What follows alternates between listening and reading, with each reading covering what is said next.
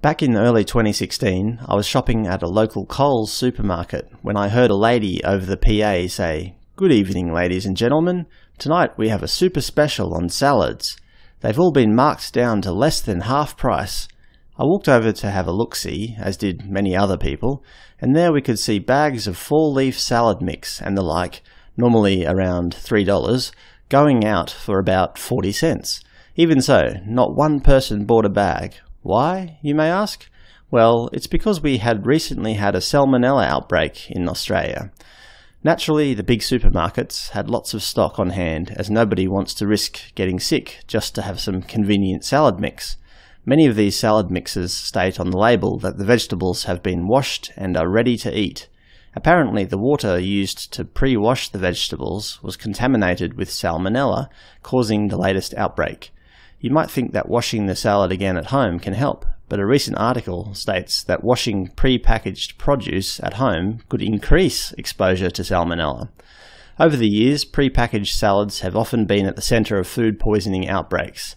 I guess lettuce leaves and the like are just not suitable for shipping long distances and then being put on supermarket shelves.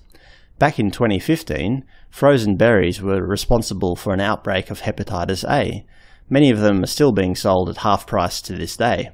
I'm still very hesitant to buy any though. It was discovered that the berries were imported from China, where the hygiene in the berry packing factories was found to be subpar. So, what do we do about our food? Obviously, we have to eat. I guess the better option is to buy vegetables whole, which is usually cheaper anyway, and I don't think I've heard of anybody getting sick from purchasing a whole lettuce.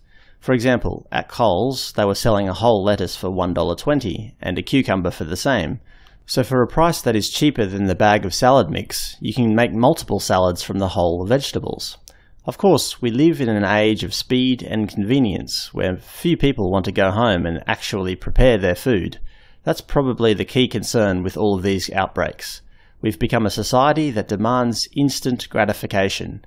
Spending 2 minutes chopping up a lettuce is often seen as 2 minutes too long. It's a far cry from the days when we had to toil in the fields for a couple of months before we had any crops to eat. Oh well, what can you do? Salmonella, anyone?